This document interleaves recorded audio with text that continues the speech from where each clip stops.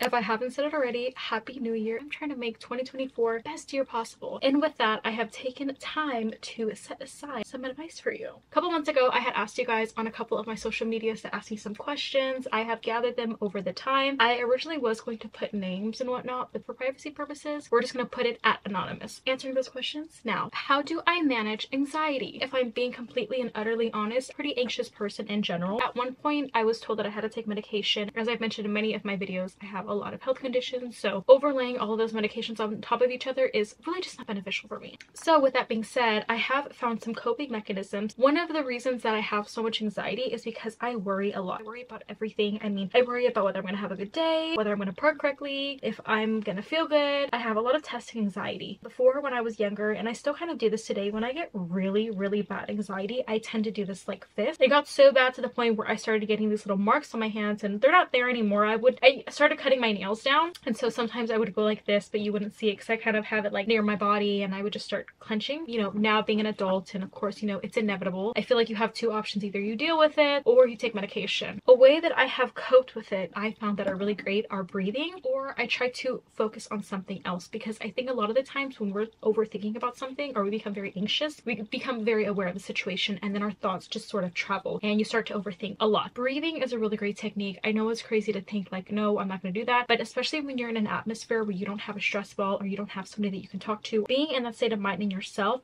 is what really helps me. So just kind of inhaling all the way to 10 and then exhaling till you get down to 10 is one way. I realize this may not work for everybody. If not, try to think about something that makes you happy, so that way you're straying away from what's going on. Especially when you're having a panic attack, that's the worst, because your body is already thinking like, okay, I'm having a panic attack, okay, I'm getting really sweaty, okay, I don't know what's gonna happen. Just distracting your mind is gonna be the best advice that I could give you. Finding the best coping mechanisms that are more suitable for your lifestyle is gonna be so extremely beneficial, and then just practicing them, so that way it just becomes a habit. So that way, instead of you thinking about the problem, you've already come up with a solution. How did you get into makeup? So I actually really love this question. I think I've always had a passion for makeup, kind of like a way to distract myself. I really got passionate about makeup when I was a little bit older. I would practice a little bit, mainly because I think I was getting invited to like quinceañeras, and I was tired of people doing my makeup. I was like, no, I want to do my own makeup. As you guys know, I did work for the brand MAC straight out of high school, and that was like on my bucket list. Probably one of our first brands that we ever went to. This was like a very pivotal moment in my life and very significant. It kind of formed my love for the brand and whatnot. I went to high school in that peak period where makeup was really trending, like 2014 to like 2017. Morphe was thriving, James Charles, you know the era I'm talking about. I just kind of fell in the bandwagon of wanting to do my own makeup. You know what? We've grown so much as a makeup artist, and to this day, I love what I do. I think the more that I started to step out of my comfort zone and kind of just start doing my own makeup, and then when I started working for the brand, I just started to realize that I loved creating makeup videos as well, and this was very much an aspiration. Ironically enough, I've actually been doing this since I was 11, but over the years I've taken down videos and I've changed things. I want to get better. So she said, do you enjoy social media? I want to start pushing my own YouTube channel, but I'm insecure. It's more of your mindset of just being like, look, it's the internet, you know what I'm saying? You do what you want. And I think it was also the mindset of you have to be so strong and you have to have such thick skin not to give a poo about what other people think. Speaking for myself, this is a really difficult thing to do because I care a lot about what people think about me. Like if somebody says they don't like me and I don't even know them, I will try to figure out a way for them to like me. Like I don't know what it is. I've been like this for a while, and I think I've just come to an age where I've learned that really, if it's not affecting me, obviously it's gonna affect you mentally. I hate to say it, but and most of the time the people that dislike whatever you're doing or try to make you feel insecure, it's because most of the time the people that are gonna poop on you and what you want to do, especially you starting your own YouTube channel, people are still gonna talk about you whether you do this or not. Just know that there's always gonna be somebody out there that's not cheering you on. The way that you go about it is telling yourself is it gonna make you happy? Now the way that I handle like mean comments, and I started to filter out words, and people get smart, and there are times where I delete things or I just automatically have it deleted, because sometimes I think the worst thing that somebody can tell you online, and it being like somebody that you don't even know, is pointing out your insecurity that only you know about. Like that is the worst thing, because then you become self-conscious of it. The reality of it is it's really gonna fall on you and how strong you have about your self-love. Somebody has told me, or they made comments like about my weight. I get people that comment about my weight gain all the time. Obviously they don't actually know me on a daily basis, but even then, like it hurts, I won't lie. How I go about it is I tend to tell myself that they are just a person behind the screen. They don't know me, and even if they do, they are just somebody trying to weigh me down. I'm happy. I love what I'm doing. It excites me. I love to do what I do, and that's all that matters. Their comments are nothing but words, but I do understand that words can be hurtful. It's more of just ignoring it. Let it go through one ear and out the other. Have you ever felt lost, like you don't know what to do? All the time. All the time. And I say this with the intent that it's okay not to know what you want to do, because honestly, most of us don't know what we want to do. I think it's a matter of you want to find yourself. So start setting boundaries, start putting restrictions, keep your mind at ease, but keep it busy. The reason why I say set boundaries is because a lot of times we're easily influenced by others around us. See, when I started applying to colleges, I thought that I wanted to go to a 4-year. I thought that that's what I wanted to do, and I ended up going to community college. But because everybody else, all of my other friends were, getting accepted into like 4 years, they were getting accepted into privates, I thought that that's what I had to do too. And I think it's more of a bandwagon. So disassociating yourself with people who try to convince you to do things that maybe aren't right on your path. See, I originally went into college wanting to be biomedical. The majority of what I knew that people were doing biomedical engineering, and my first year of college I was doing that, and I sat there and I thought, who am I doing this for, myself or somebody else? Because quite frankly, I'm not happy. You want to find what you want to do. In those moments where you feel lost, that's the time where you have to take to dedicate to figuring out what is it that you want to accomplish? What is it that you want to do with your life? Because whatever that may be, listening to another individual is not going to be it. It's fine if they're giving you advice, but if they're trying to tell you something like, oh, you got to do this so that way you can make more money, but is that what you want to do? Is that what you genuinely feel like in your heart deep down is something that you could see yourself doing for the rest of your life? No, then keep searching. Even if you're at a point in your life where you feel like you chose the wrong occupation, I think we're living in a society where anything is possible. It's just a matter of going out there and doing it. It goes with saying, just because something works out for somebody else doesn't mean that it's going to work out for you. I loved science and math, and I thought that becoming a neurosurgeon was going to be my occupation. And I began to realize that as I was sitting there in my first biology class, I don't want to do this and not see myself pursuing it. And you know what? That's just the reality of it, and that's okay. So if you're feeling lost in this moment, take this year to finding out what you love to do. Experience new things, try new things. Maybe you want to be a chef. Maybe you need to, figure out some things. Maybe you want to, travel, study abroad, whatever that may be. If you're not happy in a certain point in your life, change it. I know it's easier said than done, but we really do have the words and the mindset to control our future. You just gotta jump. With me, I always have the door open. I have half of my body outside into the future trying to take a peek at what my future could look like, and the rest of my body chilling inside because I know that it's safe. I'm safe in my little box. But sometimes we gotta step out that comfort zone. Do what people say about you affect your thoughts on yourself? All the time. I think I've been doing social media long enough to know that not everybody is gonna like me. And even if I get a nasty comment or a nasty remark, they're just people behind a screen. Yes, I know we can't control what people say, but we sure as hell can't control what they think about us too. And I know it sucks, but I grew up with so much problems just in school and with a lot of other people because I was a very nasty person because of the experiences that I had in my life. Now, is that okay? No. But being on the other side and, kind of getting picked on again, it sucks. It does. I won't lie. And I'm not going to sugarcoat it because the last thing you want is somebody random behind a screen with a profile picture of just a letter telling you you're ugly. Okay? And what? I don't care. Show your face. No, but it really does affect me because sometimes people will say things and I'll wake up and I'll sit there and I think, you know what, maybe I should quit doing this. Maybe I should stop doing this. But for what? To give them the satisfaction? I realize that people are going to say whatever they want, whether it be on social media or in person.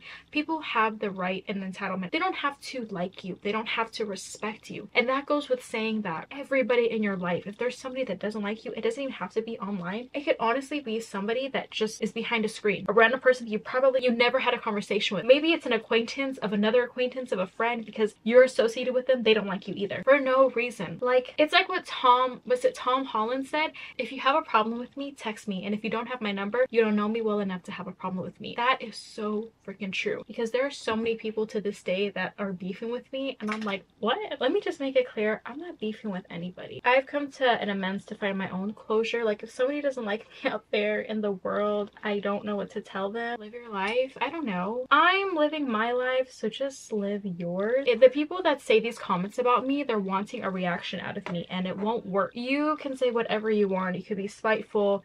I mean, I would have to have the energy and the time to even look. I'm a busy girl. The best way to go about the effect on yourself is going to go again with your self-esteem. Create a strong shield. Remember that you are a bad. Remember that you are doing what you want to do. You're happy in your life. You're already 5 steps ahead of them. They're probably somebody behind the screen just hating on you just because they want to. Or maybe they're just doing it for kicks. I don't know. But personally, me, if you're happy in your life, then guess what? You're already winning. I really didn't want to answer this one. I am going to answer it. Have you ever had your heart broken? And the answer to that is yes, of course I have. I'm 22. What do you think? I know some people haven't. A lot of my heartbreak comes from friendships that I've had in the past. And this is just because I love people way too much. I've had 4 friendships that have broken my heart within the last few years, and I think it sucks even more because it's like you want somebody to be, you know, you want somebody to be in your life, so it sucks when they're not, and you just kind of sit there and you contemplate like, I'm the bad person. Most of the friendships that I'm still heartbroken over, I have not made amends. I've apologized to people, but the people that I've apologized to aren't people that want to rebuild. Like, I don't want to rebuild a friendship with them. It's people that I no longer talk to, that I have no contact with. It's really out of my control. I can't force somebody to talk. Hello? I can't force somebody to want to talk to me. They have to do it on their own. But there have been a lot of friendships that have broken my heart. It sucks, you know, because you care about people. Like, I care a lot about a lot of people in my life. So, you know, knowing that I couldn't keep them kind of sucks, and I hope somewhere in the future they can forgive me, and, you know, we can make amends and either pick up from where we left off, or, you know, make new memories. I'm a really loving person, but once I turn like cold on you, just know, like, I won't talk to you. Does wearing makeup all the time make you insecure to not want to leave the house without it? Sorry babe, I didn't know what you mean by that. I felt like Adele. Okay, but I get what you're saying. No, the reason why I'm gonna say no to this is because I personally feel over the time being, and even with like a lot of like my acne, my cystic acne, I have just gotten used to it. I think sometimes letting my skin breathe, well, especially working at MAC, I think the environment, you know, you're always having to wear a full face, and even when it's like natural, it's never natural, babe. I did depend on it at one point, and I did feel really ugly without it. As I left the company, I started to realize, like, even like in 102 degree, like, I wanted to wear makeup. And then shortly after, when I noticed that my skin was doing really bad and I had to give it a rest, and I would go to the doctors and they would tell me, like, you have to give your skin a rest, I had no choice. So at that point, I just kind of learned to love myself in that sense. But I don't depend on makeup. Most days where I don't record, I'm not wearing makeup. Like, when I go to work, I'm not wearing makeup, mainly because I think that I've just loved my skin, even with my scarring. Like, I love it. I love my dark circles, I love my acne, I love my puffy eyes. Like, I love me as me. And again, it really goes with the whole self-confidence tactic of, like, you just have to love yourself. I'm not gonna say that there are days where I don't, like, I'm like, I don't want to go out. If I have like a really good juicy pimple on my face, I will not go out. I'm not wearing makeup. I'm just not going out until it's gone. No, but I don't depend on it, and it doesn't make me insecure when I don't wear it. Best advice to give to somebody who struggles with a low self-esteem: practice the self-love. I'm probably going to mention this more in a different podcast, which I'm going to take this as a great opportunity to check out my podcast at a Mad Life podcast. I always leave it down below. This is my podcast where I talk about living through my 20s while sharing personal experiences and advice through me. So if you're interested, go ahead and check that out. But anyway, bouncing back to that question, it really goes with self-confidence. And what I mean to say by practicing is practice allowing yourself to do things for yourself. Initially, start practicing, you know, loving yourself for the way that you are. Tell yourself good things. But, you know, when you wake up in the morning, you look at yourself, you're like, I am beautiful. This could also go with, you know, drinking water, eating every day. That is really important, because when you feel good, you look good, I promise. Every time that I've taken care of myself and I do multiple things in a day, I mean, it doesn't even matter if my hair is messy, greasy, if I'm on like day 5 of not washing my hair, I smell. I feel amazing. I will feel on top of the world. Another way is practicing comments telling yourself that you look beautiful, taking care of yourself. This could be, you know, maybe to you like getting dressed up. Take pictures of yourself, feel conceited. I don't care. Some people be like, that could never be me. Okay, babe, so it could never be you. But you know what? In this moment, I'm really feeling pretty cute and I want to appreciate, of course, to an extent. I think there's a difference between feeling beautiful and being really cocky. Like I think of one time where I told this girl randomly, I was out, you know, I live in LA, so like there's always like influencers. If you're going down to the right places in LA, I think people are under this impression like if you go to Hollywood, you're like running into people, which you will, but not as much as you think you would. But in that sense, and I complimented this girl on her jacket and she was taking photos, and I just kind of like, you know, really quick, I was like, hey, I was like, you look great. I was like, I love your jacket. And she was like, I know. Oh, I take that back. That's what I mean by cocky. I think it's okay if like someone tells me like, thank you, you know. With me, when somebody compliments me in public, I get really like awkward. I'm just kind of like, thanks. Like, I don't know, anytime somebody has complimented me, like I've gotten compliments on like my outfits or like my eyeshadow, and I'm like, so words are going to be huge. You need to tell yourself the nice things. Owe it to yourself. Say nice things to yourself. Take care of yourself. Write down things that you love about yourself. Taking that time to love yourself. Take photos. I mean, at least for me, with somebody that's always had a low self-esteem, and stop comparing yourself. Stop it. I know for myself, I've always done this and I've always struggled with a low self-esteem, but I think I'm at a point where I'm starting to transition out of it and I'm kind of at a normal where sometimes I'll pick up myself, but I feel pretty beautiful. Now, moving on to my 10 pieces of advice for you.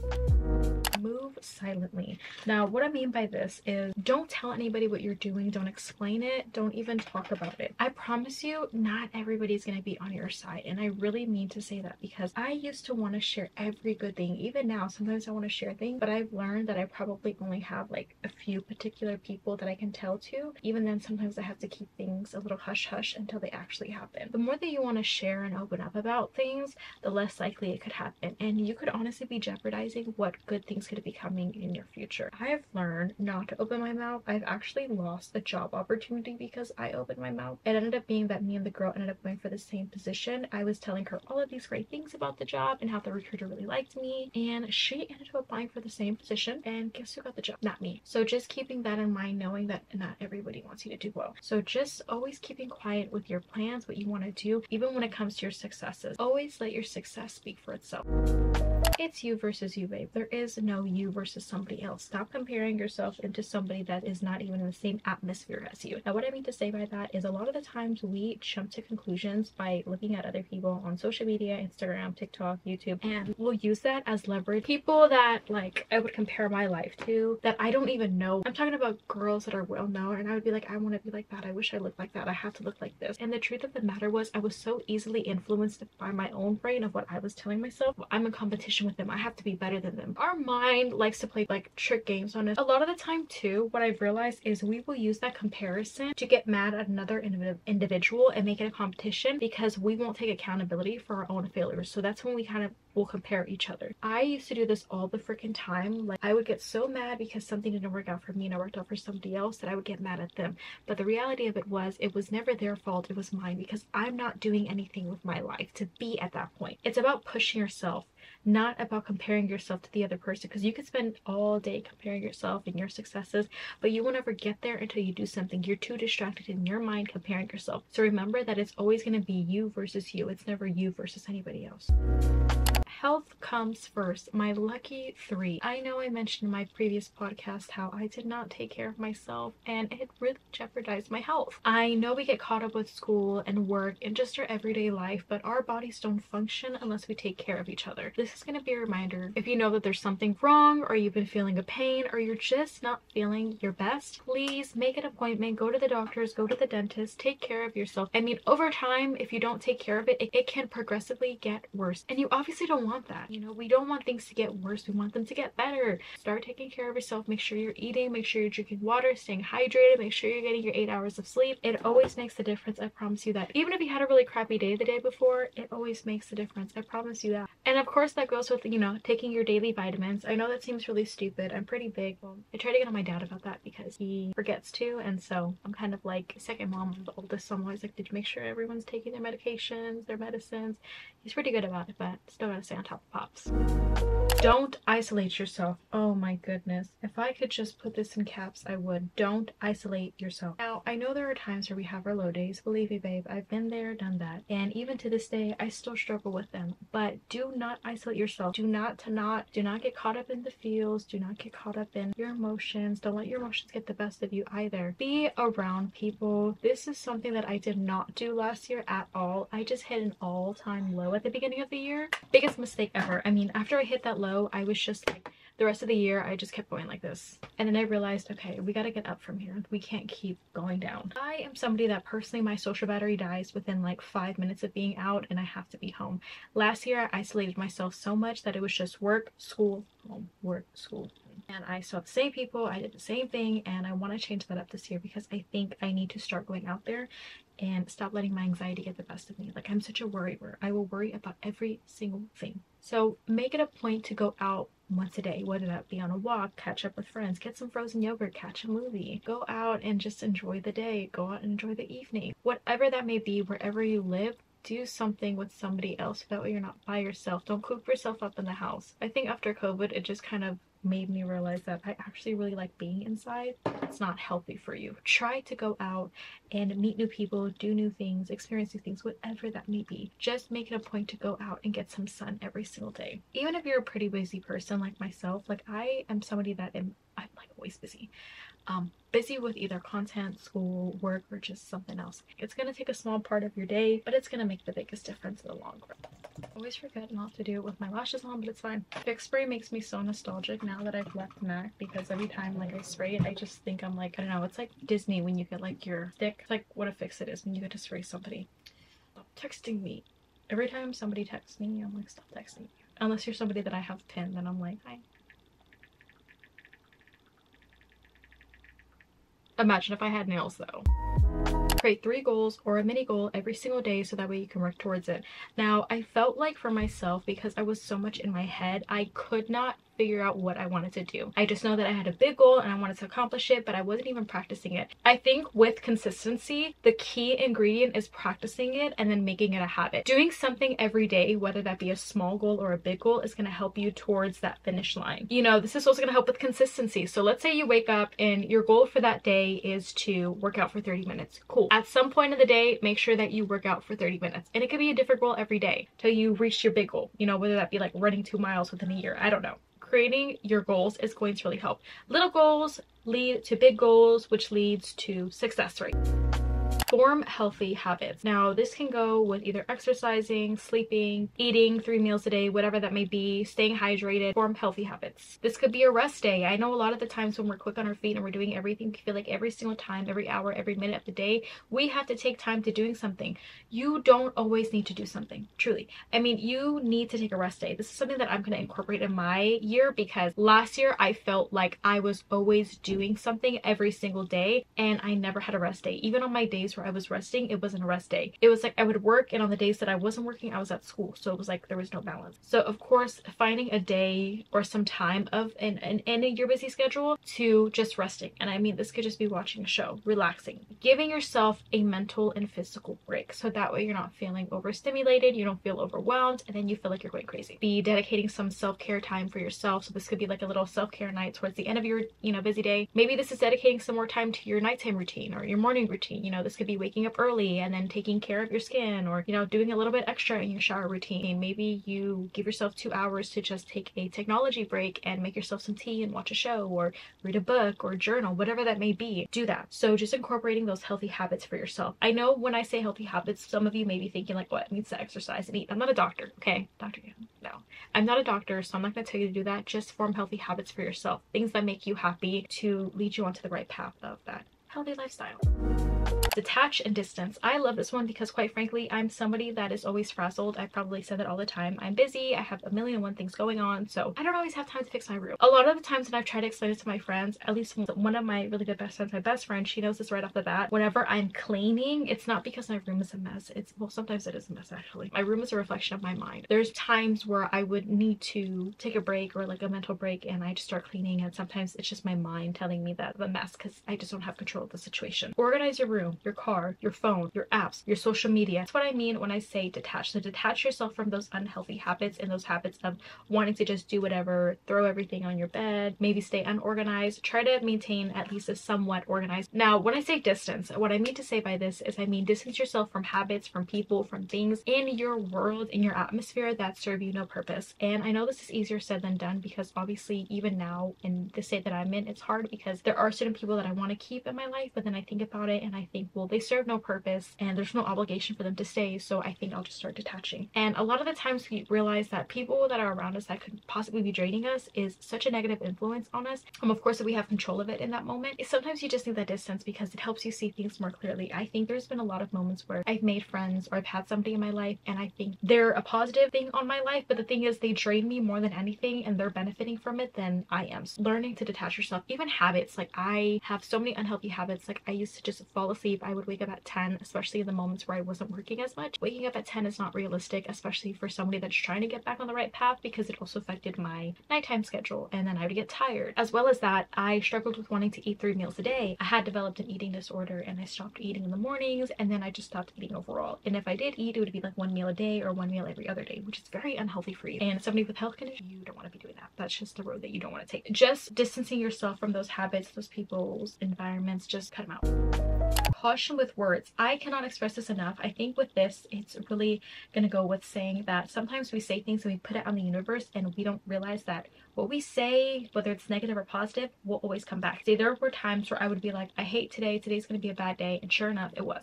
It was like a chain reaction. It was like one thing bad happened, something else bad happened, I woke up late, and then like I hit a rock or I hit a pothole, and then I had to check my car, and then I realized I was on E, and then, you know, somebody called out. Like it was just like a boom boom boom chain reaction, versus when I came in with the mindset of like when I was in school, like recently when I shifted it, I was like, oh, I'm gonna pass, I'm gonna get an A on this exam, and I sure enough did. I'm gonna get an A at the end of this semester, I'm gonna have a great day. I did.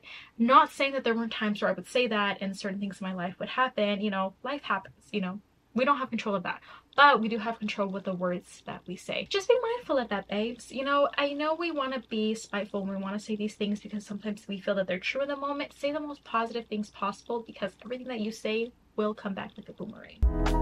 Evolve. Now, I cannot express this enough. This is a brand new year. It's a brand new month. It's a brand new day every day that you wake up. This honestly can be perceived as any kind of way, but what I mean by this is start allowing yourself to grow from certain obstacles in your life. So certain things that have happened in your past, let it go and allow yourself to start in the healing stage, so that way you can grow and just aspire to be the person that you want to be. I think it's really hard to say, and of course it's easier said than done, because you don't always want to allow yourself to do that, and of course it does require you to step out of your comfort zone, but do that for yourself. At the end of the day, we need to allow ourselves to grow, so that way we don't stay in the same stage, in the same chapter. Close that chapter and move on to a new one. I think for myself, I tend to restrain myself from letting myself evolve because I don't want things to change. I get comfortable with it, but getting uncomfortable is going to be the best way. And I think as a young lady that I am today, I have definitely let myself evolve much more than I would have with my past self, and I see myself every day changing into the person that I want to become. And it's amazing because I would have never thought, you know, had I told myself last year or the year before, like, this is who you're going to become, this is what the direction that you're going in, I probably would have laughed at you and been like, yeah, right, do you see the current situation I'm in? I'm never gonna, you know, leave this place, I'm never gonna get out of this. But I did. Let yourself evolve this year, whatever that means to you. Change as a person, change into something that you want, change into the individual that you are aspiring to become. Every day is a reset button. I cannot abbreviate this enough. Every day is a reset button. I hate that growing up when we had like the new year, it was always like, what's your New Year's resolution? You know, and this goes with my other point of find a goal every day.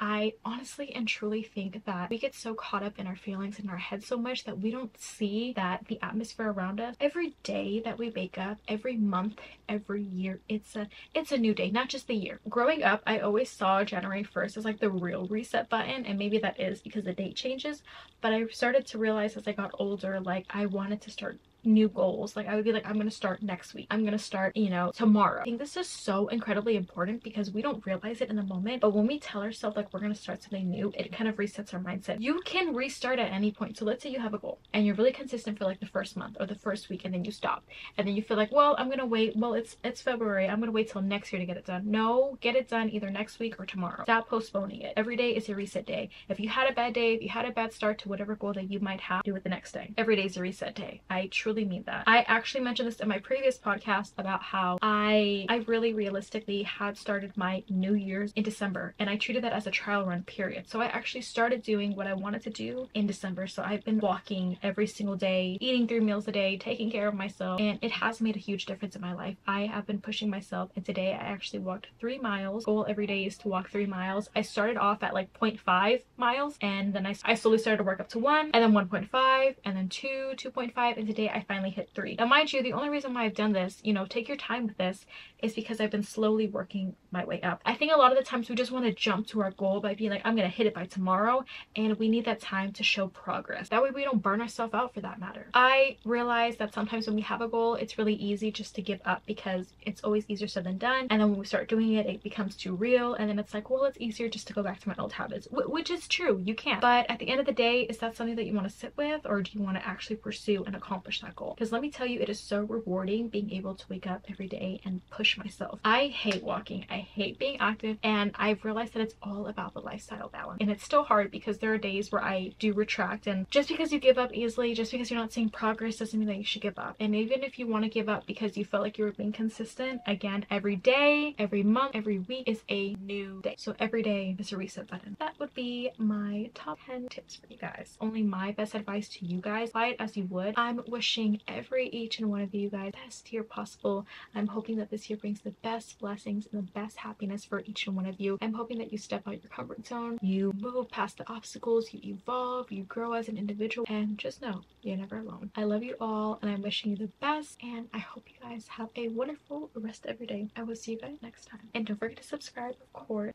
If you haven't checked it out, check out my first video. But yes, subscribe and let me know how your new year is going. I will see you guys next time. Bye.